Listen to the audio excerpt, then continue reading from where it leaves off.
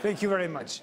I'm the Maxime Bernier who's there for Canadians, and I'm the Maxime Bernier who does not care about having real debates on real issues that are important for Canadians. You don't want to have debates on immigration. You don't want to have debates to help every Canadian and abolishing that cartel in supply management. You don't want to be able to cut foreign aid. You don't want to cut foreign aid. Let's let Mr. Scheer respond, please. It would be important to balance the budget, and we can do that.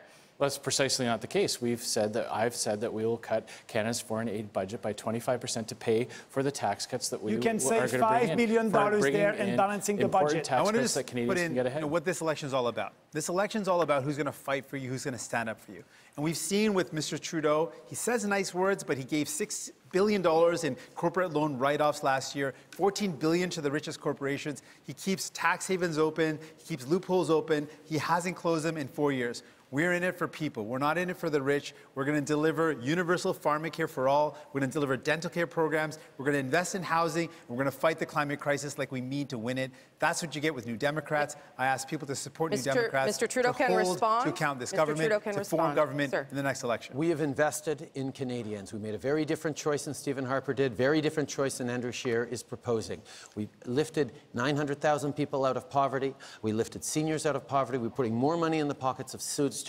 And we're seeing over 1 million jobs created, most of them full-time over the past year. But there is over the past 4 years, but there is so much more to do. And that is what we have to stay focused on, because the fight against climate change, the fight for the future of our economy matters, and that's the choice Canadians need to make. Then Monsieur Blanchet. Yes, we have completely mischaracterized our response to the climate emergency as something that somehow doesn't help the economy. You have the biggest global economic opportunity in the history of humankind in moving off fossil fuels as quickly as possible. But then you're keeping fossil fuels going because your target is exactly half of what's required. If this election is anything, it's about trust and ethics, and we are in a climate emergency. We need grown-ups in the room to take responsibility. Mr. Blanchet. Mr. Singh said that he wants to fight for Canadians, and that's a good point.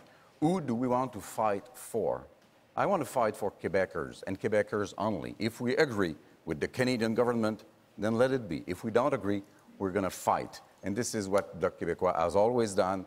And I can't wait pour avoir ces gens-là dire en français ce qu'ils ont dit en anglais aujourd'hui, jeudi. Ils vont le faire. Monsieur Scheer. The fact of the matter is, under Justin Trudeau, life will continue to get more expensive. He will continue to raise taxes. His carbon tax will go up. He's afraid to tell you how much it will go up by. Under the Conservative plan, we'll balance the budget, protect core services, and lower taxes for all Mr. Trudeau, 5 seconds to respond. Our price on pollution helps Canadians more than removing it does. Okay.